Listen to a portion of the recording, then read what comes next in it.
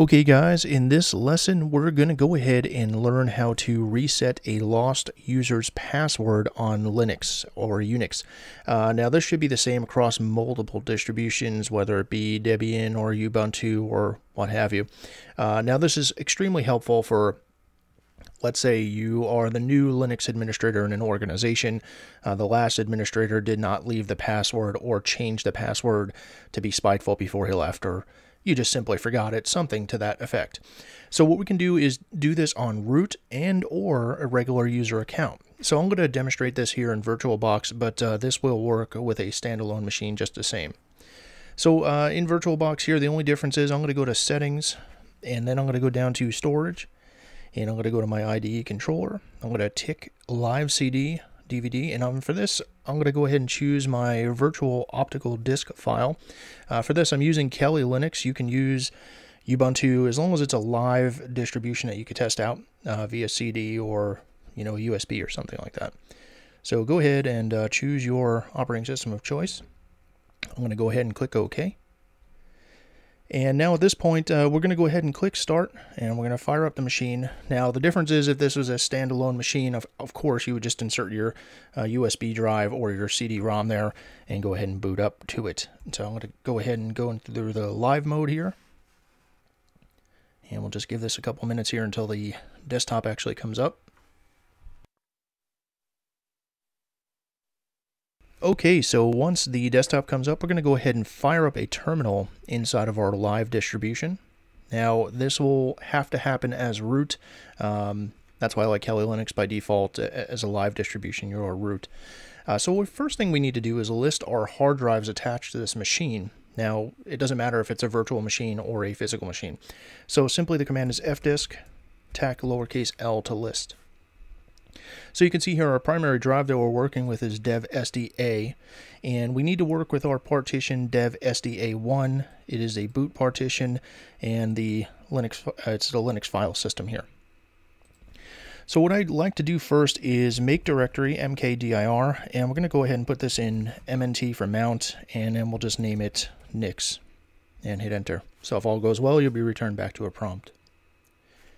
From here, we need to mount the actual partition SDA1 into this folder. So the command is mount, tac T for file system type. We're just going to go ahead and put this as auto. It works real well with multiple Linux file systems. And then we're going to specify our partition that we want to work with. In our case, dev SDA1. And we want to do a space and then mount it into mnt Nix, the folder we just created. Hit enter. If all goes well, you're back to a prompt again. Now, once we're inside here, let's go ahead and cd over to mnt Nix and hit enter. Let's do an ls in here. Now, the folder or directory that we're after is the etc directory. As you can see here, I'll go ahead and highlight it for you there. And we're going to go ahead and cd into there and hit enter. Now inside here we'll ls, and this will list all the files, of course, inside the directory. So now if you've been following along with our Pentester University Linux Fundamentals series, you'll know most of these commands will be very familiar to you. However, if you're seeing this video somewhere else or on YouTube or something to that effect, basically we want to list all the files in that directory. The file that we're after specifically is passwd, that's a password file. Now you'll notice that there's two here with the dash, but we are focused on the one without the dash right here. So what we'll go ahead and do is use a text editor, a terminal-based text editor. You can use anything that you're familiar with or what you like, but if you've been following along with me, you know that I like to use VI, and we have a course specifically on VI, in fact. So I'll go ahead and VI password and hit enter. Now, inside here is where you can see pretty much a lot of good information. You'll notice here the root account is at the top, and where this X is right here specifies that it has a password. Now, this was set up by default, so right here we can literally take away that X and reset root's password, meaning when next time we go to log in after we reboot out of this live CD, we'll boot up to the regular operating system, and now we will not be asked for a password for root. Now keep in mind this is kind of dangerous, so you want to take care of this like right away, because that means that basically anybody that logs in between the time you do can log in root with no password, so super dangerous, right? Let's take a look at another example further on down the list here and go all the way to the bottom here. Now this is a regular user account that we'll be after, and you can see it's PTU as denoted here. And you can see that after that, instead of having an X, it has a hashed password here, all this in purple, right? So if you noticed that the X is between two colons. So if we wanted to change this user's password or reset it, I should say, we'll go ahead and just get rid of everything that's between PTU colon and that other colon where it says 1000 and then again colon 1000. So let me show you what that looks like here real quick. Now be careful here because you don't want to delete anything else but what's in between there. So we will go ahead and go right up to there. And that's basically it. So I'm going to go ahead and escape out of there. I'm going to write and quit my changes to the file.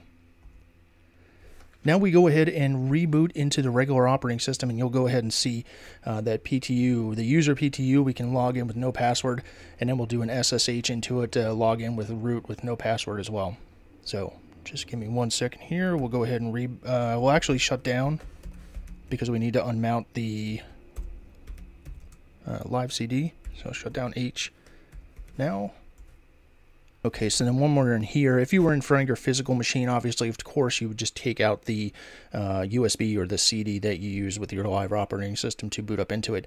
If you're doing this with a virtual machine, we'll just go over here to settings. We'll go back down to storage, click on this, uncheck live, and then we'll go to the back down to the drop-down menu, remove disk from virtual drive just to be safe, and go ahead and click OK. And now we'll go ahead and start up the machine. Okay, once we boot it up to the login screen, whether it be a terminal or GUI based, in this case it's a GUI based, just go ahead and click on the username, and you can see it does not prompt us for a password here. So we're logging in again because we took away the password field as denoted inside of the password file. And you can see we'll come up here to a desktop in just a moment. And you can see that's pretty much it. So that's how to do that. The same applies for root. So we'll go ahead and SSH into root here in just a second.